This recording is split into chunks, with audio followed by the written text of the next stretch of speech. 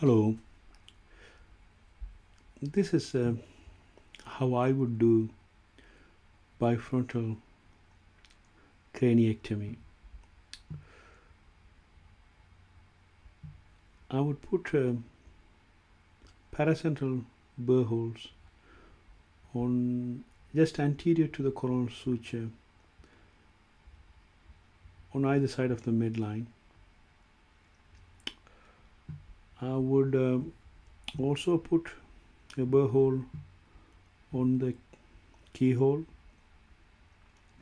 that is just under the most anterior aspect of the temporalis muscle, just above the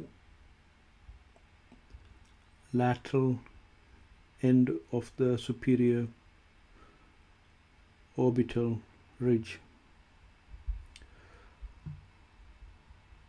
In terms of the cuts, I'll first of all make a cut from here to there and here to there, and then I'll cut across here. Then I'll finally make the cut across these two burr holes. What I will do usually is just drill the skull between these burr holes to make a trench, then use the upcut across it. You can use the craniotome across it after trying to separate the dura from the bone. Usually it's fine, but it's always nice to be safe. In the earlier days I have put burr hole in the midline. Once again, usually it's fine, but if you're using a perforator, sometimes the perforator can misfire and you can injure the dura. You can use a handheld drill to make a burr hole over the sagittal sinus. It does take a bit more time, particularly in a decompressive craniectomy. For head injury you want to be quite quick, so it's probably safer to just put burr holes on either side of the midline, just anterior to the coronal suture. That's safe practice. The reason I would put the burr holes just in front of the coronal suture is that you'll miss going through the coronal suture itself. If you put the burr hole back, you'll have to cross the coronal suture, which is fine, but if you just avoid the suture, because they are the areas where the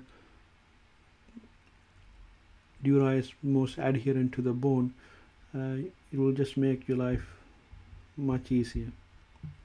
Obviously, when you are making this cut, you want to make sure this cut is above the frontal sinus. You have to check the CT scan to see how big the frontal sinus is. In some people, the frontal sinus can extend quite high. When you are coming this way, you will find that just near the midline with the craniotome, you can't proceed further. That's because in the midline there's a bony keel above the frontal sinus. That makes it not possible for the foot plate to proceed further, so that's why you come and hit there. So what you do is you go back here and then come with the craniotome. You have the same problem there. Then you take the foot plate, and with the B1 you will just thin the bone here, and then when you raise it you can break it. You can also use a small chisel to knock it off if you want to, but just be careful. So in terms of bifrontal, this is how I will do it. If I'm doing a bifrontal temporal craniectomy, then I will probably put the burr holes just behind the coronal suture. Then I can just come this way and then I can just connect it up. The usually most of the time you are fine just doing bifrontal decompressive craniectomy for head injury, but if there is temporal contusion, then you can make a bifront. There's a temporal contusions as well, then you can make a bifrontal temporal craniectomy. This decompresses the temporal fossa and relieves pressure of the swollen temporal lobes on the midbrain. You don't other point is you don't really want to go too back with your craniectomy, because further down there you have got your precentral sulcus, your motor cortex area, and you know after the decompressive craniectomy the brain is going to herniate and cut on the bone edges, and you want to avoid that happening to the areas near the motor cortex. So it's okay to put the burr holes in front of the coronal suture, maybe just behind if you're doing the bifrontal temporal craniectomy, but I wouldn't advise you to go too further back.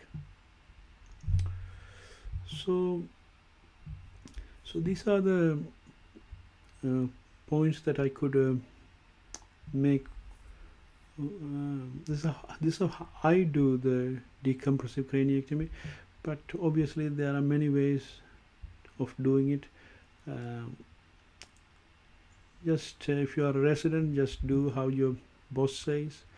Then when you become a consultant, you would have seen different ways of doing it, and then you can decide which one is the way that you are going to do it. Thank you very much, and wishing you a good day. Bye for now.